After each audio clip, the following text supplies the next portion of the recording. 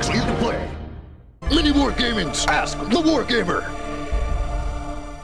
Mini Wargamer Dave here from MiniWargaming.com. Welcome Wargamers to Ask the Wargamer. If you haven't seen these series of videos yet, then you haven't been scrutinized. Basically what that means is anyone that leaves any comments anywhere, but mostly on the Ask a Wargamer videos now, I will grab and scrutinize. Kinda like this guy's comment right here. Captain Sean says, "Hey Dave, I'm building an Imperial Guard army and want to do a specialized infantry list, filling my front line with grenadiers who are supported by heavy artillery support. I also am getting a bunch of chimeras to whisk them around. Is this a solid plan?" Sounds like a pretty solid plan to me. But in all seriousness, if you're an Imperial Guard player, the more tanks you have, the better chance you have of winning. Last time I checked, the Imperial Guard are quite squishy. That's what I like to do to Guard. Archangel Abel. What are the advantages of Plague over Vanilla Marines, and what's the best way to start on Plague Marines/Demons? The advantages of Plague Marines over Vanilla Marines? There's so many. Like, where do I even...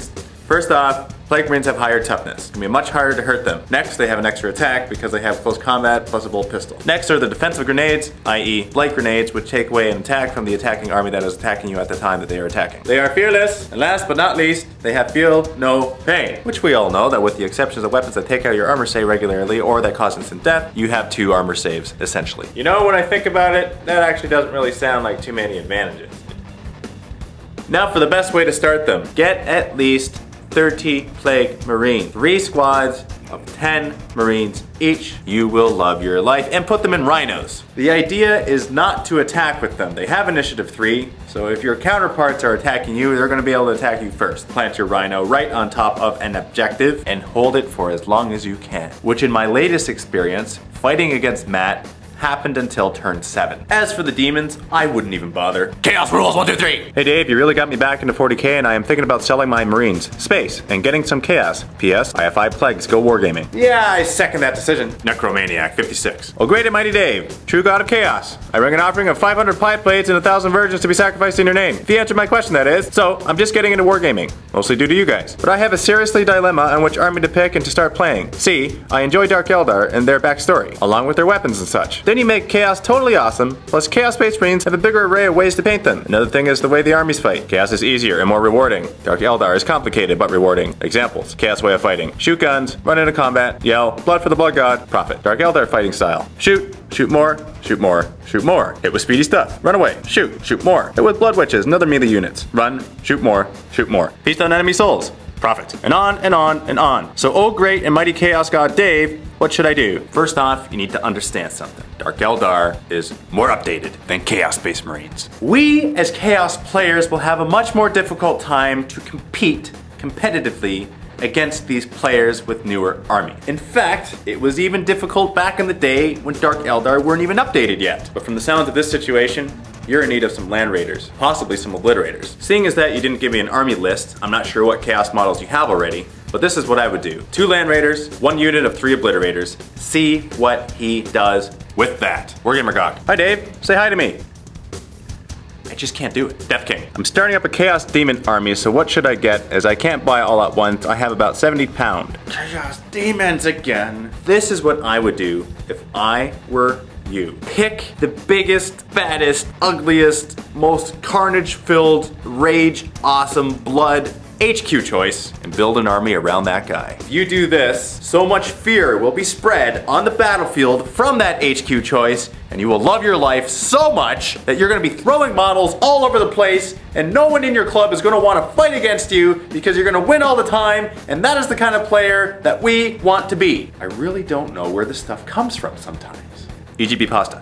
Alright, I'm a new orc collector that has Black Reach. I'm wondering what to add to my army. Would a truck be good? Thanks for the help. If you help me. Yes, a truck would be good. It enables you to assault after moving, and that is a good thing for orcs. In fact, get multiple trucks. Keep in mind, that's about the only thing that they're good for. Being open tops, quite vulnerable. Doesn't matter, you're orcs, there's so many of you. You don't care if you live or die, kill each other anyway. Elf Killer 21. Hi Dave, I am starting Chaos Space Marines. What chapter should I start with? If you're into close combat, collect the Khorne army. Get Khorne Berserkers. If you like the realm of magic, and you like to have an invulnerable save, and kill Marines with your bolters, get 1,000 Suns, or Tzinch, Zinch, Tizzyinch. If you'd like to take a beating and annoy the crap out of your opponent by not dying ever, get the Marines of Plagues, the Plague Marines of Papa Nurgle. Whatever you do, don't But whatever you do, under no circumstance should you ever get a Slaanesh army. The Noise Marines are deaf, and they can't hear a word. The higher initiative really isn't worth it, because you don't have anything else other than the higher initiative. You're essentially a regular Space Marine. So don't even bother with that, man. Go with the other three. And for HQ choice for the other ones, go with the Demon Prince for every single one. Point for point, it is the best HQ choice in the Chaos Space Marine Army. I said chaos, not chaos. That makes no sense whatsoever. Get your HQ choice, make it a Demon Prince, you will be happy. Mobile Court. Hi, MW Gamer Dave. I have 16 Zerkers, 1 regular Chaos Lord, 1 Sorcerer, 8 Terminators, 1 Rhino, and a Dreadnought, but I always get squished by Dark Eldar. Please help. It looks like I'm seeing a common thread here between the Chaos and the Dark Eldar, but thank you very much for giving me the particulars of your list. Now I am more readily able to dissect it. That list against the Dark Eldar list will never win.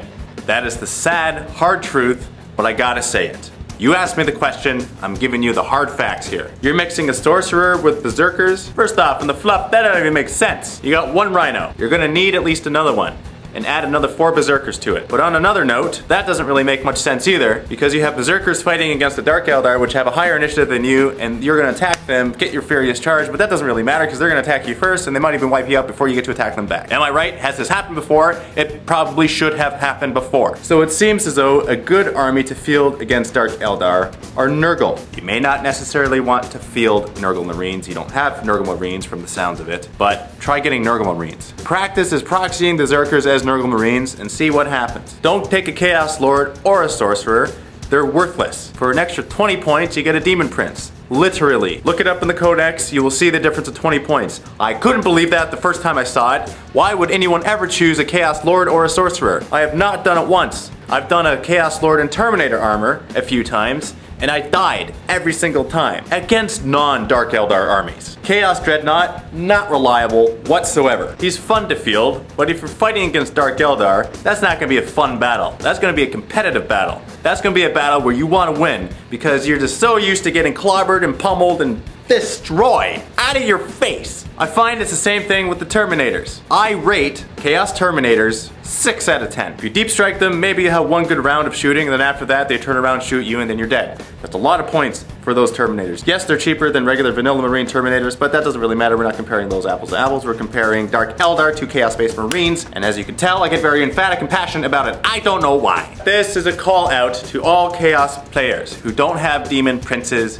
Get your princes in order. Field your princes. You best be attacking his vehicles with your princes. He, being a monstrous creature, has automatic awesomeness attached to him. And always give him wings. Always give him wings. He's a close combat unit. You want him in the battle all the time. You don't want to give him a dumb ability like Doombolt where he's firing something dumb. That'd be my best advice to you. Other than that, it sounds like that you're lacking in the troops department. I know that troops choices are mandatory choices and you have to have the troops choices, but troops are a good thing. They fill out your army and they give you a lot of hit points. And always put them in rhinos. Always. Chaos rhinos are ridiculously cheap. They are. If you compare them to your brother counterparts, they are jealous of you. Chaos Monolith. Hey Dave, I just started playing Chaos. Since my bro doesn't play anymore, and I need help on what I should use for my list. I have 2 Demon Prince, 1 Chaos Lord with Jump Pack and pair of Lightning Claws, Chaos Lord and Terminator armor, 5 Chaos Terminators, Chaos Dreadnought, 10 Chaos Marines, 8 Noise Marines, 12 Berserkers, 9,000 Suns, 9 Lesser Demons, and a Land Raider. I also have 5 Possessed, but they fail every time so I don't bother with them. Also, I have 5 Havocs. Any ideas for a 1,500 points list? This is something that I have done for you that I have never done for anybody in an Ask a Wargamer. I have created an army list with Army Builder, and I will now read that off to you. This is your 1,500 point list that you should experiment with in your battles. HQ choice. 2 Demon Princes with wings. No mark of chaos on them. They're just straight Demon Princes that are able to cause havoc on the battlefield. Heavy support.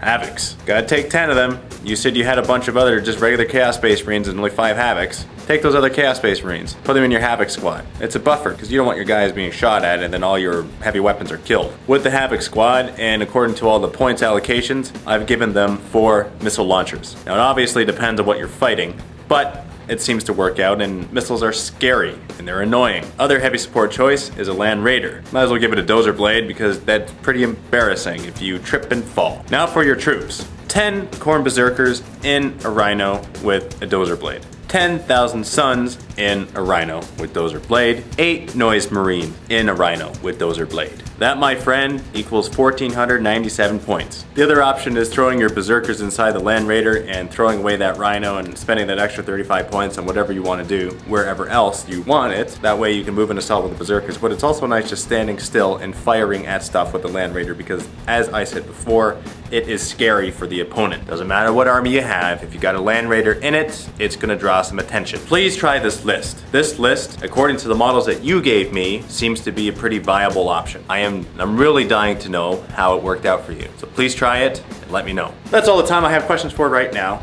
Please leave your comments on this video. Chances are I will look at them and I'll include them in the next video. And if you happen to leave comments that are related to Blood Angels, I'll probably answer them even more. I want to live my life as a Blood Angel for the next little while. And that's it. That's all. Happy War Gaming. Eradicator!